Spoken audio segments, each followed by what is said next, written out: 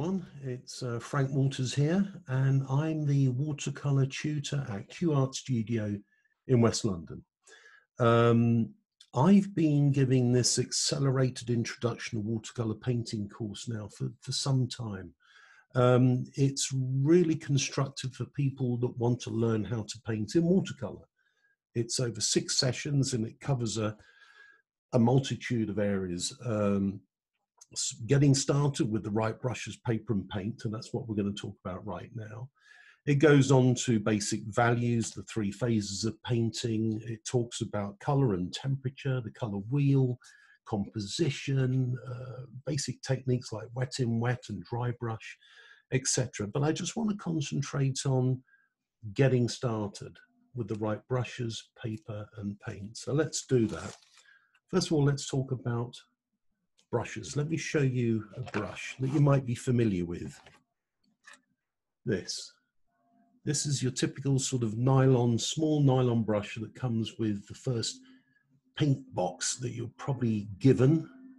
It's usually a paint box with a bewildering amount of colors and this tiny little nylon brush, which is really responsible for not getting people off on the right foot, because watercolor isn't all about detail. It's about expression. And to be really expressive, you really need not this, but you need something like this. This is a Kolinsky sable, not necessarily a cheap brush. It's a number 14 in this case, but it's got a lovely fine point. The sable holds lots of water and it keeps its shape really nicely. They are expensive, but you don't have to necessarily start off with a Kolinsky sable. You could go out and pick something like this up, which is a synthetic Da Vinci. It does exactly the same job. You can see it's almost about the same size. The numbers are slightly different. This is a 14 round, but when you move away from the sable brushes, sometimes the numbers change. So be careful there when you're ordering a brush. But this is perfectly good to start with. And you need something like this, a nice big mop style synthetic brush. You will need a bit of detail, but I really think this is far too small. So where do you go? Well, in terms of a Kolinsky sable, you could go to something like this, which is a number 8 Da Vinci. Again, a lovely size, and it forms a fine point. So you will get control and you will get detail from this. Again, fairly expensive, so maybe pick up something like this. This is a Da Vinci Spin Synthetic, which I've been using for a little while now. It's got a fine point. Hasn't got the quality that the Kolinsky sable has, but it's still a good brush. And I've been using it a lot, especially on commissions. So I would strongly advise one of those. Finally, I talked about a round brush. There are square brushes as well. And square brushes are really good for cutting into shapes like painting windows and just getting hard edges. Also, the flat brush is nice for big washes. So, you know, it's very good. It's very handy. And finally, while we're talking about brushes, how about a rigger? It's called a rigger because it was designed for painting the rigging of ships. It's a long brush. It therefore holds a lot of water, and therefore it travels a long way. Travels a long way. So it's a bit like painting the rigging of ships. It's good if you need some linear work. This little thing would never do it. So that's a little bit about brushes. Okay, right now we have paper. Let's talk about paper. In essence, there are 3 types of watercolor paper. There's a thing called HP, which is hot press, and hot press is a very smooth paper. Smooth paper that is really ideal for detail work, but it's not really ideal for general landscape painting. That's not to say it isn't good, because I've used hot press. Water travels very quickly across it, and sometimes you get some really quite nice techniques. I quite like it now and again, but I think the traditional area for painting is down here with knot It's called knot. It's sometimes called cold press. And that has a tooth to it. And having a tooth is quite important, especially if you want some dry brush. You want the paint to break up slightly and give it texture. So this is really the ideal, the one in the middle, the cold press.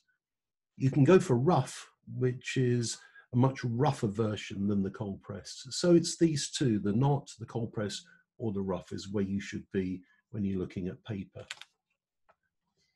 Now you can buy paper like this. This is French Arch, fantastic, cold press, £140, very important. You should never go less than £140 in terms of the thickness or the weight of the paper. A great British company is Saunders Waterford. That's what I use all the time. This one is rough and it's £140. This comes in blocks and they're sealed together. You can see at the top, you just you paint. And when you've finished, it stays nice and flat. You can then put a knife in there and you can then, when it's finished, cut out the sheet. These blocks can be a little bit expensive, but they're very good. There is another thing you could do. You could actually go out and buy sheets like this of Quarter Imperial Saunders Waterford, which has the logo, the stamp, the Waterford paper. And what you do is you can buy it in Quarter Imperial sheets. You can then either paint to this size or you can fold it over and tear it down. They have deckled edges, which are nice. Nice way of painting, nice way of presenting. So I'll just tear this. It is easy to tear, believe me. There you go. Here's one that I put down on a piece of card. And always tape your paper down on card or on board with masking tape, nothing else. It's the best way. When you're painting, it will start to cockle slightly when you put the first wash on, but as it dries, it starts to dry flat. And this is, I've tried many, many different ways of doing it, and using masking tape is the best way. It's also great because when you've finished, you have a nice clean edge to your painting. And sometimes you can allow that to show when you have your work mounted, which I'm sure you will do. So that's a little bit about paper. Right, okay, we've done brushes, we've done paper, and finally, let's talk about paint. Most important thing of all, where do we start? Remember I said earlier on about the bewildering array of colors that one gets with their first tin of watercolor paints. Well, to be honest with you, the best way of starting is starting with a fairly minimal palette. And I developed a minimal palette just for the purpose of this introduction of watercolor course. And the minimal palette is not something I've made up. It's based very much on the classic artists, going right back to Turner, going back to John Singer Sargent, some of the really great watercolorists, Edward Seago, etc. So we're looking at colours, and really a lot of those colours are divided into sky, earth, and these things called CADs, which stands for the cadmium red, cadmium yellow, and cadmium orange. Now, one of the things that I do is that I tend to work here with this minimal set. I've got a little more than 12. I have, in fact, 16 there. I have a couple of specials that I use now and again. But on the whole, I've stuck with this basic set of colours for some time. And I'll just go through them in just a little bit more detail. If we, first of all, we look at our sky colours, we start with indigo. Indigo is a fairly dark blue. You'll notice I don't have any blacks. If I want black, might mix indigo with maybe a bit of burnt sienna, and that's how I'll get a very strong black. Indigo is quite a rich color, and it is fairly transparent, and it works in all sorts of places. It's just a good solid dark blue color to have, and it's cool. It's cool in terms of its temperature. The next one is French ultramarine. French ultramarine is always been a very important blue for me because it mixes really well, especially for things like shadows. You can mix French ultramarine with alizarin crimson. Alizarin crimson, that's the one there. Alizarin crimson by itself is far too rich, far too potent. But you can mix alizarin crimson with the blues to get really interesting purple colors. And you use purple colors in things like shadows and so on. Finally, the last one of the three sky colors is cerulean blue. Cerulean blue is the color of sky on a beautiful sunny day. That's cerulean. Cerulean is very opaque. That's not necessarily a bad thing. But cerulean is very good to have in the tin. Of course, there are other blues. Of course, there's cobalt blue. There's Windsor blue. There are many blues out there. But for argument's sake, I get all my students just to start with those three. Having a limited palette is about colors complementing one another and understanding how colors work together. That's why it's good to start with just 12 colors. It's the best possible way. Over here we have the earth colors.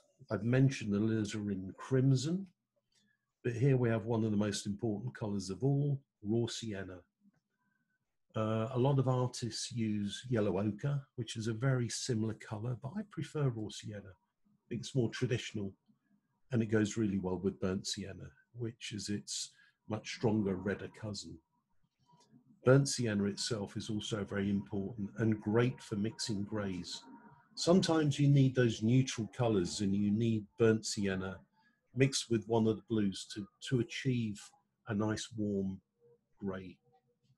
Temperature is something else which is very important, and that's why it's good keeping the colors down to a minimal. There's raw umber, which is used. Again, you notice I use very few greens here. Raw umber is a great earth color that can be used for trees and foliage. And it mixes beautifully. And finally, the earth colors, sepia, sometimes called Van Dyke brown, but again, very strong, very dark sepia. You mix sepia with indigo, you'll get black. But you can mix sepia also with other colors, with maybe yellow, cad yellow, to try and get lighter versions for foliage. Finally, there is one green at the bottom here, and that's olive green.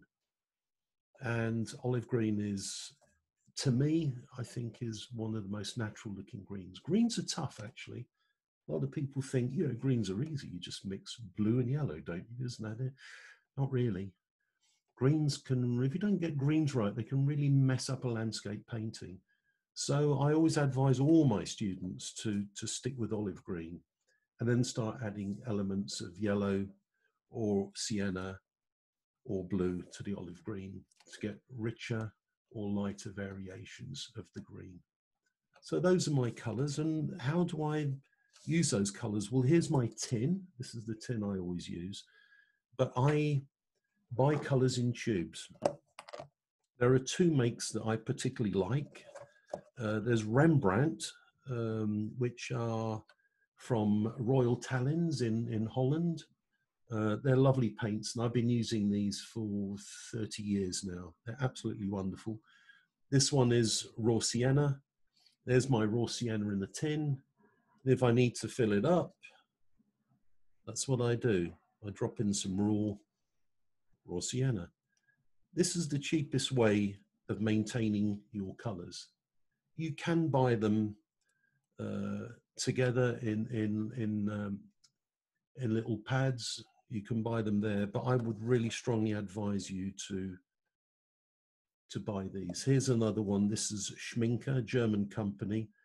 You will find, though, that manufacturers like Rembrandt and Schminke and Daniel Smith and Winsor & Newton and Sennelier, which is a French make, they all have similar colors. They're all called raw sienna, but or they might all be called cerulean blue.